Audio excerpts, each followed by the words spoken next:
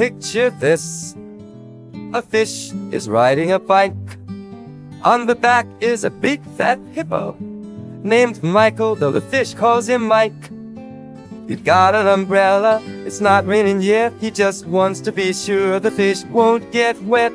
Did I mention the fish has a hat, a big red one? Can you picture that? Picture this. A big blue house. Inside is a great big bear, that's me, and a teeny tiny mouse.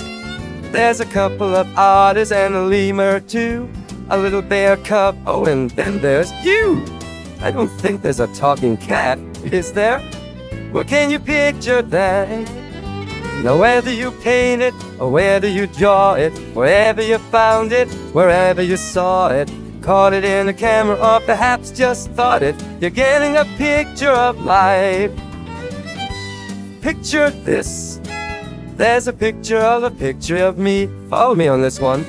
In this picture is a picture of you, staring at this picture of me. Got it. And these pictures are hanging in a fancy museum, and thousands of people have come to see them.